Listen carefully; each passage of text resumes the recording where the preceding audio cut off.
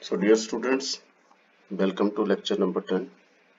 In lecture number 9, we have discussed how to solve a numerical problem of analysis part of any singly reinforced RCC beam and how to calculate ultimate moment of resistance of a section based on the information available, and what is basically the ultimate moment of resistance of a section, as well as what is the limiting moment of a resistance as suggested by IS code IS 456-2000 in annexure G. So today we will going to discuss in lecture number 10 the design of a singly reinforced beam section. So what are the various parameters, what are the things or information which we have to take into consideration while designing a singly reinforced RCC beam. So singly reinforced beam mean when we are using steel only on the one side of the section, that means wherever the member is going to be in tension, so tensile stresses will be taken care by steel, and it is assumed that no compressive stresses will be taken by steel and all the compressive stresses will be taken up by concrete only. So that is singly reinforced beam. Now again we are going to adopt the information or guidelines mentioned in the IS 456 related to limit state method of design of RCC beam. And what are the design requirements for a singly reinforced RCC beam as per IS 456? So first of all, we have to understand that the design of beam which we are going to discuss here, we will be taking into consideration only flexural aspect of the beam. So design of the beam under flexure, which will be dealing with the determination of cross-section dimensions of a beam section. So in this design part, we will be able to work out what is the width of the beam, what is overall depth of the beam, that is capital D, what will be the requirement of cover to reinforcement, then effective depth of the beam section. Then after going through the cross-section dimensions, that means deciding or assuming the various cross-section dimensions which we have discussed here, as well as some cover to reinforcement and the width of the section as well as the depth of the section. So depth will be overall depth, which is generally we use symbol capital D, and for effective depth we will be using symbol small d. So let us now try to understand it more clearly in this today's lecture. Then the second part of the design is tensile reinforcement. So that means what is the tensile reinforcement required in terms of area of steel, and then we will decide what will be the number of steel bars which we have to provide based on the area of steel as well as based on the diameter of the steel bar which we are going to assume in this part of design of the section. So tensile reinforcement required for ultimate moment on beam due to various load.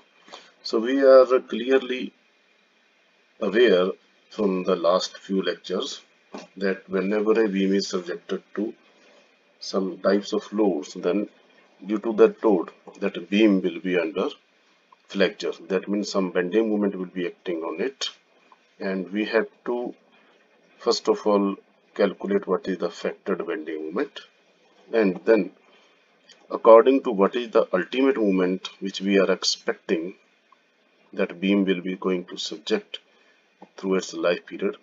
So based on that ultimate moment, we will be going to design the requirement of tensile reinforcement. That means how much area of tensile steel is required, which can take care of all type of tensile stresses which are going to develop due to the loads, and in other sense we can say due to the movements. So in tensile reinforcement requirement, we will be able to find out what is the diameter of the steel bar which we are going to use in case of RCC beam. Then what are the number of bars required? How many number of bars of particular diameter of bar which will be required to be used as a steel reinforcement. Then we will decide what should be the spacing between two bars. That means clear spacing as well as center to center spacing of the bars which is required. So let us continue. And here we will be going to discuss in broad sense that what are the prominent steps which we will be going to follow in case of design of RCC beam in Flexure. So very first step will be we have to find out what is the effective span of the beam. So why we have to find the effective span of beam? Because you know that whenever we are calculating any bending moment due to the loads, then in that particular formula most of time it will be just like WL square and with some coefficient. So what I want to say here, that whenever you are going to calculate bending moment for which you are going to design the beam, and that bending moment will be in terms of square of the span. So that means if span is larger, then ultimately bending moment value will be increasing, and when bending moment is higher, then you need more reinforcement as well as your section will become heavy as well as uneconomical. So that's why effective span of beam is very important part, or we can say very important parameter in the design of RCC beam. Second is concrete cover. We will discuss in detail what is the meaning of concrete cover, what is the requirement of concrete cover, and how much concrete cover we have to provide based on the guidelines mentioned in ISO 456. Then we have to work out the spacing between the reinforcing bars. That means whatever the reinforcement we are providing in the form of steel bars, so the spacing we have to decide, and based on the spacing we will be easily able to calculate what are the number of bars required, or in other sense we can first of all we will find out what is the area of steel required, and then assuming a suitable diameter of bar, we will be able to work out how many number of bars are required, and based on the number of bars we have to work out that when you are using those number of bars, then what will be the space available between those bars. So that is the spacing, and we will discuss in detail what are the codal recommendation or limits specified in IS 456 regarding the spacing between the bars. Then we will be having to discuss that minimum and maximum area of flexure reinforcement. Here code will be pointing out some limits, that means what is the minimum area of steel which we can provide, as well as what is the maximum area limit of flexure reinforcement. Later on we will be going to discuss the deflection control mechanism. That means how the deflection can be controlled in case of designing any RCC beam section. After that we will be focusing on how to get the efficient bond strength. That means how we can make the bond between the steel and concrete efficient, so that concrete and steel can act as just as a composite member, and they are able to take care of all the stresses. So in today's lecture, we are going to discuss these four parameters. That means how to work out all these four parameters in the guideline or in the light of the information available in IS 456. And later on, lecture 11 will be devoted to deflection control requirement, bond strength, and some other information. Now, let us start with deciding the prominent parts or prominent parameters. So, as we have discussed, first of all, we have to understand what is the effective span of a beam and how we will be able to find out the effective span of beam based on various type of beams and various type of supports. So for this information, we can refer clause number 22.2 of IS 456. So first point is if there is a simply supported beam. Now simply supported beam means the ends of the beam are not restricted for any type of movement. So definition part we can discuss. Simply supported beams are beams that are not built integrally with their supports, such as beams supported on brick walls. So to understand it more effectively, we can go through the diagram. Now you can see here one diagram. Here this beam is of concrete, made up of concrete and steel. So it is termed as RCC beam. And this reddish color line, we are just going to discuss that it is reinforcement bars. So we are taking into consideration an RCC beam, that is a reinforced cement concrete beam. So beam which is reinforced with steel. Now this beam is supported on two walls, brick walls. So we can say here that these walls and this beam, they are not rigidly fixed here, rigidly connected, or you can say they are not integrally built with the support. So first of all, we will be just constructing the walls, and later on beam will be constructed on and placed on these walls. So concreting will take later on. First of all, we will be building the brick walls. Now you can see here the clear spacing between two walls, that is supports. Basically these are the simple support. So LC is the clear span, and from center to center of walls, that will be the center to center distance.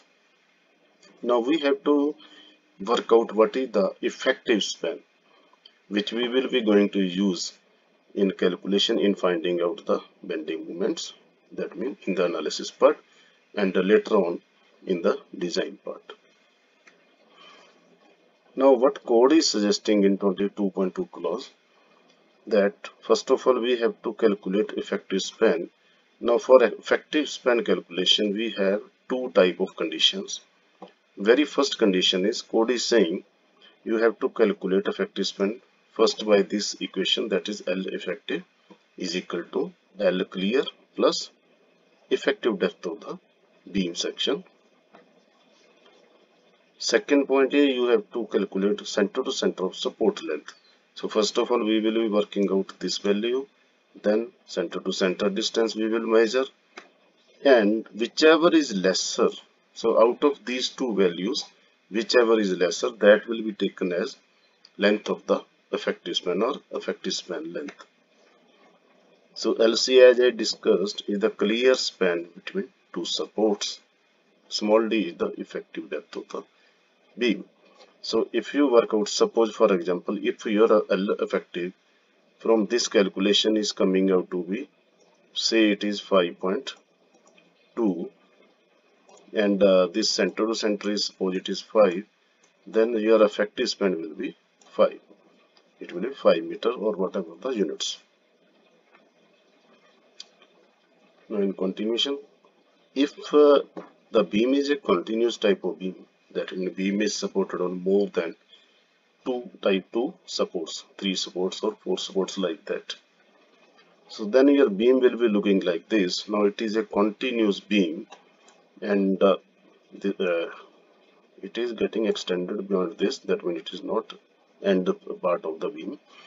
Now I have taken into consideration 3 number of supports. So that means this beam is continuous over many supports. So we are just, for example, to try to understand that what is the meaning of a continuous beam. So LC is the clear span length between two supports, and here we are considering that all these 3 or any number of supports which are brick supports or brick walls, they have same width of the walls. That means wall width is same. Let VW is the width of the wall, brick wall, and LC is the clear span. Now what code is suggesting that how to calculate length of the effective span.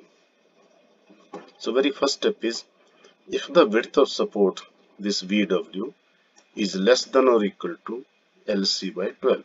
So this is the first condition. Then you have to calculate effective span is equal to, just as we have taken into consideration in the previous part, that is LC plus D, or center to center support, whichever is lesser. So if your numerical problem or your design problem is valid here, that means this equation is valid, that means width of the brick wall is less than or equal to LC by 12, then you can calculate the effective span by using this formula. That means these two values and the lesser value you have to take into consideration. Now second case, if the width of the wall or width of this support is greater than LC by 12 or 600 mm, whichever is less. So you have to calculate, first of all you have to calculate LC by 12, let it is 500, and then you have to check 600, and out of these two, 500 and 600, whichever is less, that you can take into consideration. Then the following cases can arise. First case is for end span with end fix. Suppose here we will considering that this is end span and this is intermediate span. So if this end span, if this connection is a fixed end, so what code is saying, if end span with one end fixed and other end continues like this, or for intermediate span, L effective will be equal to L effective is equal to LC. So you have to directly take the value of L effective is equal to length of the clear span. And in second case, for end span with one end free and other end continuous. Suppose this is your end span and this one end is free and other end is continuous, then effective span can be taken by LC plus effective depth of beam by 2, or LC plus half the width of discontinuous support, whichever is less. So no need to get confused here for the second point. This will be applicable when you will be going to design any continuous type of beam. So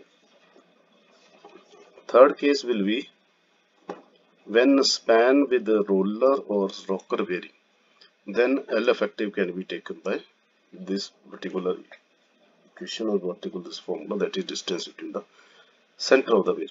So what I want to explain you here, that information regarding the calculation of or working out of length of effective span, we can refer clause number 22.2 of IS 456, which is relevant. Clauses are given for different type of beams, whether it is a simply supported beam, whether it is a continuous beam, whether it is a cantilever beam, etc. So as per the design problem, that what type of design problem and what type of beam we are going to design, we will be referring clause number 22, and first of all we will work out effective span of the beam. Now another important parameter, that is concrete cover. That means how much cover to the reinforcement which we are going to provide. For this you have to refer clause number 26.4 very carefully. So cover to reinforcement, first of all let us understand what is cover to reinforcement. Cover to reinforcement is the distance, or you can say thickness of the concrete layer measured from the exposed concrete surface without plaster and other finishes to the nearest surface of the reinforcing bar, and the cover is provided to protect the reinforcement bar from corrosion as well as from any other weathering actions. And we want to embed the reinforcement in sufficient concrete layer such that when there is any stress or developed, no slippage can take place. So we want to avoid any type of slippage between steel bar as well as the concrete. Now from this diagram you will be very clear. Now you can see here it is a section of a rectangular beam, and here some yellow bars are shown and the blue color bars are shown, and these bars are covered by some other type of reinforcement. So later on we are going to discuss in very detail. So here you can easily understand that these yellow color shown bars are provided in the tension side. So it is called a main reinforcement. That means main reinforcement which is taking care of the tensile stresses. And these two bars which we are providing, as it will act as a hanger bars. So that means when you want to hang all the bars, so you can provide two bars here. They will not be taken into consideration for taking any type of stresses. They will be acting only as a hanger to all these bars. Or you can say, yes, we can also call it as stirrups, that this will be termed as a stirrup. This color it is, and this black color arrow which is indicating. Now you can understand here, it is the distance measured from the exposed concrete surface. So this surface is exposed, that means it is exposed to weather, and the nearest surface of reinforcing bar. So here this is the link which we are, these bars are getting connected. So from this outermost place of this reinforcement and to the exposed concrete surface, whatever be the distance, this distance is the clear cover. And how much should be the clear cover? For this we will be getting information from the IS code also. Then this will be the effective cover. This red color arrow indicate effective cover. Effective cover mean it is the distance from the center of the steel bar to the outermost level of the concrete which is exposed to weathering actions. Now what IS code is suggesting, as per IS code clause number 26.4.2, this clause recommend minimum value for the nominal cover to meet durability requirement for a normal weight aggregate concrete as mentioned in table number 16. So there is table number 16 in IS 456 from which recommendations are there, that means what should be the minimum cover required, which is in this we will talk it as a nominal cover. So to meet out the durability requirement, and those information which is available in table number 16, that is valid for normal weight aggregate. So here you can go through this table number 16 which gives you the information regarding nominal cover to meet durability requirement. So based on the exposure, whether it is mild exposure, moderate, severe, very severe or extreme, minimum cover which is required. So code is suggesting that nominal cover of concrete should not be less than 20 mm for mild type of exposure condition. And you can see as we move from mild to severe type of weather conditions, then cover of the reinforcement, that concrete cover is getting increased, because in suppose in severe type of environment your concrete is more prone to weathering effects. So we have to take care, or we have to safeguard the steel because it is the main component of the RCC beam which will be taking care of the tensile stresses. So in that sphere type of, automatically minimum cover, concrete cover required is 45 mm, and some notes are given which you can refer later on for more details. Now third step, which is prominent step, that is spacing between steel bars. How to decide the spacing between steel bar which we are providing as a tensile reinforcement. So clause number 26.3, you can refer it for more details, and let us try to understand here from this diagram that if you are going to provide steel reinforcement in number of layers like this. So in this diagram what we have done, we have provided tensile reinforcement in two number of layers. So that means more area of steel is required, and distance, this SH is horizontal spacing, that means spacing between, clear spacing between two bars in horizontal direction, and SB indicate clear spacing between two bars in vertical direction. So what are the codal information or codal recommendation regarding SH and SB? That means horizontal spacing between the reinforcing bars as well as vertical spacing between the reinforcing bars.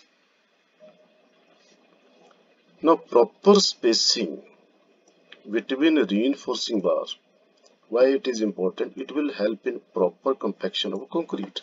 Now you can easily understand here, when you provide reinforcement and you are pouring concrete from the top side, then as concrete is made up of aggregate, so suppose there is 20 mm downgrade side aggregate, nominal size of aggregate, suppose it is 20 mm, so that means you need at least 20 mm space between these two bars so that aggregate can reach at the bottom level, or it can just penetrate through the space between the bars. And if suppose this distance or this horizontal spacing between two bars is 5 mm, that means your aggregate or your concrete will never reach at this level. So for proper compaction of concrete, proper spacing is required, as well as it will also improve the bond between concrete and steel. So that's why it is very important. We have to take into consideration, we have to clearly decide what should be the spacing between the bar, and for that information code is suggesting few guidelines, and all those guidelines are mentioned in clause number 26.3. Now what it is specifying? So code in clause number 26.3, it specifies minimum and maximum spacing limit for reinforcing bars. Now important question is here, why code is suggesting minimum spacing as well as maximum spacing? So brief information we are going to share here. Now minimum spacing distance or minimum distance between individual bars, so we have to refer clause number 26.3.2, that is sub clause of clause 26.3, and the second point, minimum spacing limit is required to a certain, so that we can assure that concrete can be effectively placed between and around the steel bars. So now if you are considering this bar into consideration, then concrete must reach here, concrete must be here, concrete must be here, as well as. So that means your steel bar must be surrounded by the concrete which we are going to pour in this RCC beam, or it may be any type of slab or any component, any element of a structural component. So that means when this steel bar is surrounded by concrete effectively, and there is strong bond between the steel bar and the surrounding concrete, then only the section will be designed or section will be casted effectively. So that's why minimum spacing limit is decided by the code. Now what is the minimum spacing limit? So first of all discuss the horizontal distance between two parallel bars. shall usually be not less than the greatest of following. So we have to first of all work out few information or few calculations, and what will be the greatest of all the information which we are going to discuss, and accordingly we will decide the horizontal distance. Now very first point is the diameter of the bar. Suppose you are going to design a beam and you are providing 20 mm dia bar. All bars are of 20 mm dia. So here code is suggesting that very first it will be 20 mm spacing. If in example we are taking into consideration that all bars are of 20 mm dia.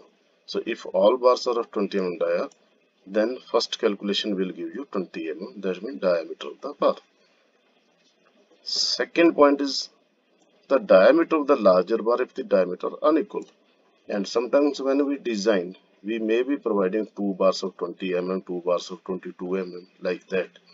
So then whichever is the highest dia or larger dia bar, then suppose I am taking into consideration 20 and 22. Okay, let me erase this information. Okay, so when we are going to use, suppose as I discussed, suppose some bars are of 20 mm and some bars are of 22 mm. So what we will take here, we will take here 22 mm. Now third step is 5 millimeter more than the nominal maximum size of coarse aggregate. And suppose if we take nominal maximum size of aggregate 20 mm, so then this value will come out to be 25. So what code is saying, we have to take the greatest of all these. So this is greatest value 25 mm, and so horizontal distance between these two bars shall not be less than 25 mm. It may be 28 mm, 30 mm, like that. So this is the step where we are going to calculate that. We have calculated already minimum distance between the bars. Now second is, what should be the vertical distance? Minimum vertical distance between two bars, and it should be greatest of the following again. So first is 15 millimeter. Second point is diameter of the larger bar if the diameter unequal, as we have discussed in the previous step. And third point is 2/3 the nominal or maximum size of aggregate.